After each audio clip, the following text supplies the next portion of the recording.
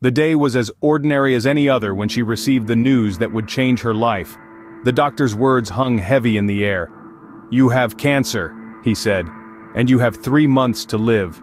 A statement that would have broken many, but not her. Instead of accepting this as her fate, she chose defiance. She decided to ignore the prognosis and instead, she put her faith in a higher power. She turned towards a healthier lifestyle, a different path, fueled by hope and determination. She started consuming nutritious food, loaded with antioxidants and vitamins, strengthening her body from within. She chose to believe in the power of the divine and the resilience of her own body. She prayed, not for a miracle, but for the strength to fight the battle she was thrust into. Days turned into weeks, weeks into months, and despite the doctor's prediction, she was still alive, still fighting.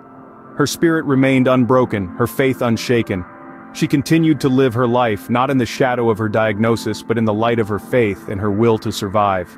As time passed, something extraordinary happened. She didn't just survive past the 3 months, she thrived. She had defied the odds, defied her diagnosis. Her faith and her decision to lead a healthier lifestyle had not just granted her more time, but a better quality of life. Her story is not just about survival, but about the power of faith, the strength of the human spirit and the potential of the human body.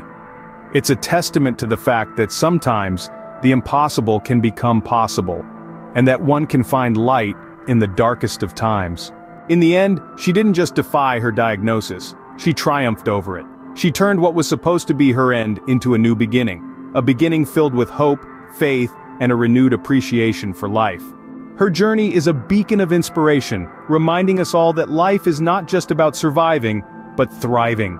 So here's to her, the woman who danced with destiny and emerged victorious.